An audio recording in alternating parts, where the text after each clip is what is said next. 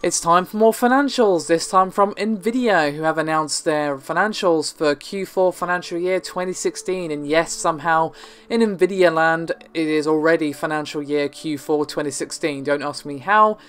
Financial years are weird, especially when you take into consideration that each company has a different one. Don't ask me, I didn't invent the rules. But even with that in mind, we have some impressive figures from Nvidia.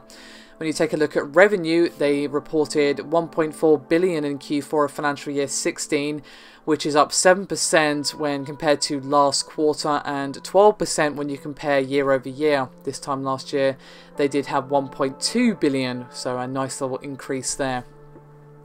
One thing to keep in mind, however, is that their operating income did increase as well, and we'll get into that in just a moment. As for the entire year, their revenue was at 5.1 billion for 16 versus 4.6 billion in 15, which is a year-over-year increase of 7%. As I said a moment ago, the operating expenses also increased up 12%, which probably reflects a little bit in their operating income and net income decreasing by about 2 to 3%. But moving on to their business performance in their different sectors, of course, their main market performance for Nvidia is, of course, the GPU. And if you look at financial year 16, pretty nice increase for them there, as it was 1.17 billion in Q4 financial year 16, compared to 1.07 in 15, which is a 6% increase compared to last quarter, and up 10% year over year. As for the Tegra, they reported a revenue of 157 million in Q4 2016, which is up 22% from the previous quarter and a 40% increase from Q4 financial year 15. They have also reported that gaming, data center and automotive were the key drivers for them in fiscal year 2016, which led to that 7% increase in revenue.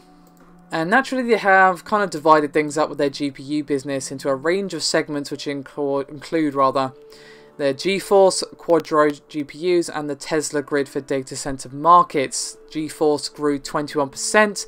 Of course, that's going to be a lot in the court of the GTX 980 Ti and also the sub $200 cards such as the 960 and of course the 950, and the 970 also saw an increase of usage, which actually led it to be one of the most popular GPUs on Steam. If you move on, however, to their Quadro Pro GPUs, this was the second most profitable for Nvidia, reporting a revenue of about 204 million, up 7%, both sequentially and year over year. And of course, this lineup was fueled by Maxwell cards, which are definitely the hot topic, or one of the hot topics right now. As mentioned, their data centers are also doing well, and that includes the Tesla and Grid GPUs. That saw an 18% increase in revenue, again sequentially, and 10% year over year. They reported a $97 million revenue in this segment, which was due to the latest Maxwell-based Tesla M40 and M4 cards, which are aimed at visualization and grid servers. But what about financial year 17? It is, of course, they're now looking forward to the first quarter of their new financial year. What are they expecting? Well, they are expecting their revenue to reach 1.26 billion, plus or minus a few percent. And GAAP and non-GAAP gross margins are expected to be 57.2% and 57.5% respectively, plus or minus 50 basis points.